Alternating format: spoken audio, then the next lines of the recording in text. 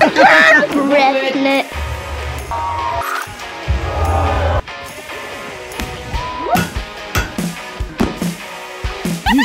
Silo art is going to be magnificent.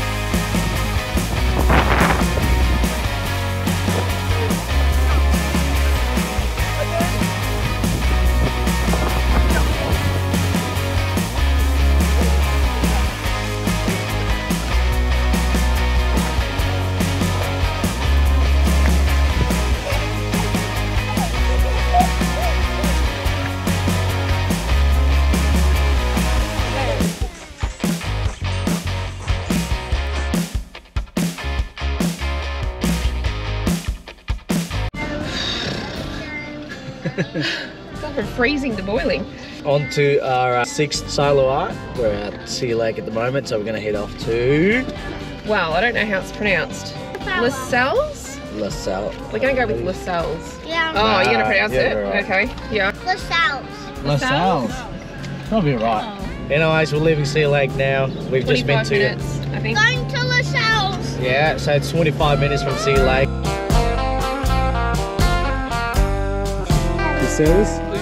Lascelles. Lascelles. Lascelles. Maybe. And yeah. So this is a farming couple. They've had 4 generations of farmers through their family. Artist has intentionally painted with the concrete sort of colour behind. So he's mixed his paint with water, which has given that see-through concrete look.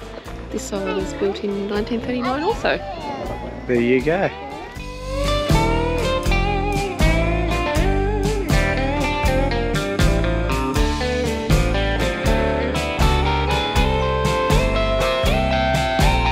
Here we are on our 7th silo art. My beautiful wife's going to tell us a little bit about it. Another 1939 grain corp silo. The artist met this guy, the farmer on the silo, in the local pub. He met him and he thought, well, he's the one that we're going to paint to depict the local farming community.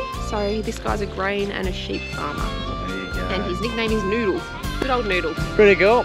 Oh yeah, where is this? Patchewollock. We are at Patchewollock. I can't even say it, but anyways. So from the last silo art, it was half an hour drive.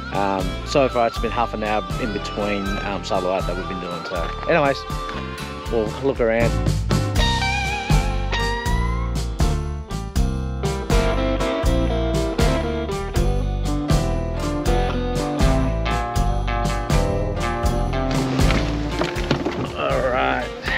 On our 8th silo art. Again, 1939 silos, and this one embodies the past, present, future farmers. So it's got a young female farmer on the left, a male farmer with his horse on the right, and it just sort of encaptures the lifestyle, I guess.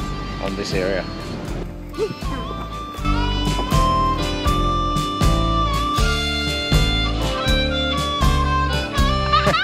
Just having a quick lunch at Lake Lascelles.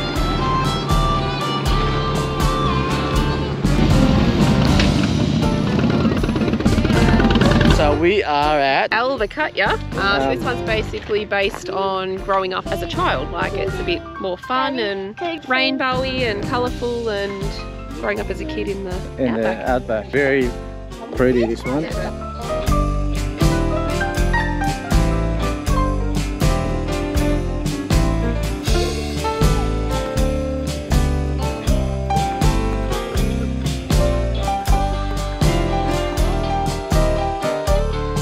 Right, we are at the last silo art for today. It is at Arkona. Arkona, tell us a little bit about it. So this is based on tennis being a local sport for communities, and it's featuring a local Arkona man, but he apparently passed away earlier, so the artist didn't get to actually meet him to draw him or paint him. So they've just got kind of not done his body. You'll see what we mean. It looks quite fresh. It's actually very detailed. It's really good. So.